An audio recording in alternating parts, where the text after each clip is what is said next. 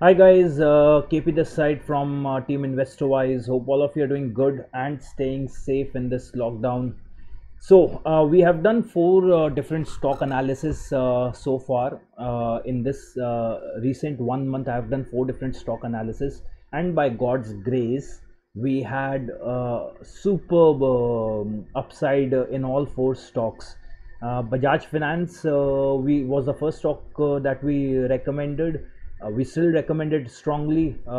We gave a buy recommendation. After that, stock has shown an upside of 150 odd bucks. Yes, after that it did come down because of the 3 months extension in the moratorium period being given by the government. After that, we gave a buy recommendation on United Spirits and United Breweries. Both we have given. Both the stocks have shown a huge upside. In fact, if you remember, I told you that Radico Khaitan is also a good buy, and that stock has also surpassed 330 levels in the Friday closing. Then we have given a buy recommendation on L&T Tech for 1175, which was done, and it was done again on this Friday. And then we gave a buy recommendation on Siemens, where my first target was 1080. This was also done, I think, on Thursday, and yesterday, that is on Friday, sorry, it did go very close to 1100. Remember, my second target for Siemens is close to 1135. Sorry. Today, guys, I have taken another stock for the analysis, and this is Polycab. This stock is a little less known stock in the industry, and I find great potential in this stock, and that is why I thought chalo आज Polycab को ही recommend किया जाए, because the fundamentals for this particular stock are stupendous. And let us try and understand the business model, and then we will do the stock fundamental and relative analysis as well. So if you look at the background about this company and the product line, the company was founded in 1996 as a private limited company in Mumbai, and it got its IPO back in 2019 in the month of April. The price range for the IPO was in between 533 to 538. So it's like almost 1.5 years back that the IPO has come, or you can say 1 year, 3 months or so, like that. The company is involved in the business of manufacturing and selling wires and cables. So apart from that, they also are involved in FMEG, that is fast moving electrical goods, and they do deal in fans, LED lights or switches. Okay, so this is the kind of business model company has. So somewhere it is competing with companies like Finolex cables, and at the same time it is also competing with companies like Havels or V-Guard, these kind of companies. Okay, so if we look at the price range for the stock, looks very interesting.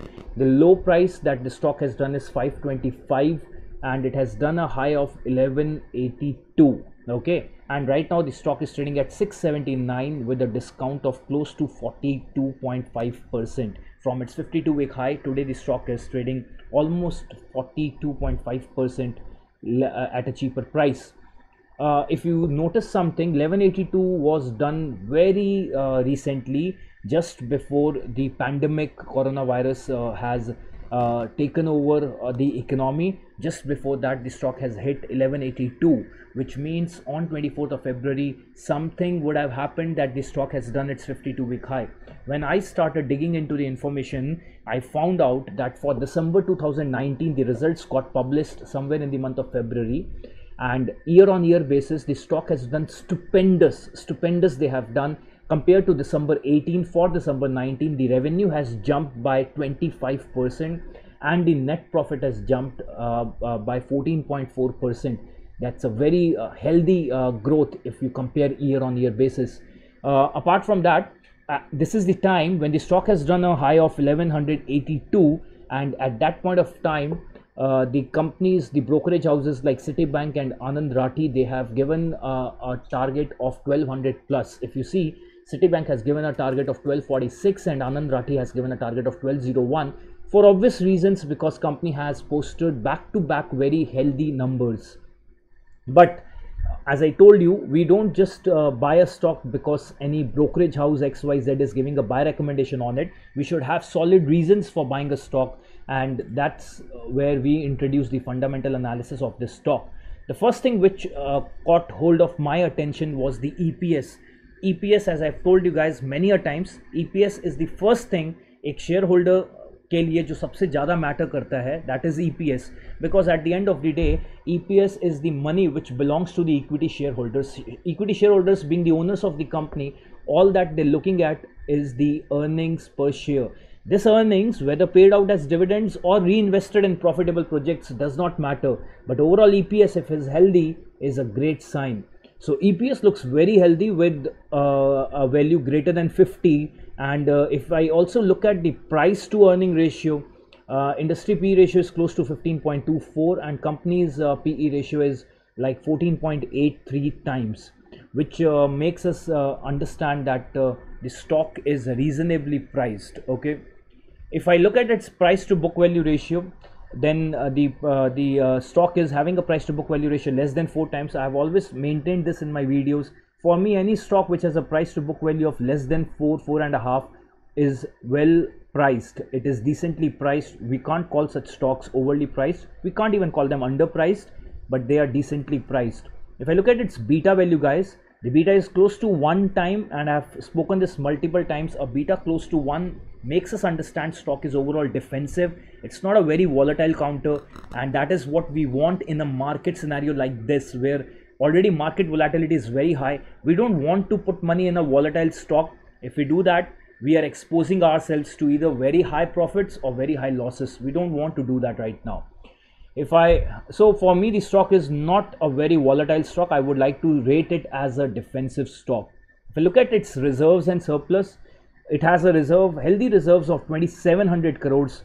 If I do a reserves to share capital ratio, I find it close to 1, because their share capital also is close to 2800 crores, and that makes their reserves look very strong. Their balance sheet looks very healthy at the given reserves. Another plus point is, if I look at their long-term borrowings, till March 18 they had a total debt of 160 crores. 160 crores with a equity share capital base of 9800 crores. 160 crores of debt is a very minimal amount of debt the company has. And when I compare it with March 19, another positive signal which I see over there is that company has paid off their debt. Probably the money which they got in the IPO, that is the money they have utilized to pay off their debt. That's what we understand. The April their IPO has come, and during the same period their debt has drastically gone down by 70 crores. So guys, even 160 crores of debt is not bad if you see, but when you look at these two numbers, you clearly understand that the intent of the company is to not keep too much of debt in its book, because I told you debt is always a pain for the shareholders. More debt means more interest obligations. More interest obligations means lower EPS for shareholders. Nobody wants that. So this gives a very positive signal about the promoters and the management, that they don't want unnecessary debt in their books. If they have reserves, they want to do business with those reserves rather than depending on external funding, which is a very healthy sign. Next, if I look at the promoter holding, guys, one good thing is the promoters holding has been constantly maintained at a range of 68.6%. Told you many times, promoter holding maximum as per SEBI guidelines is 75%.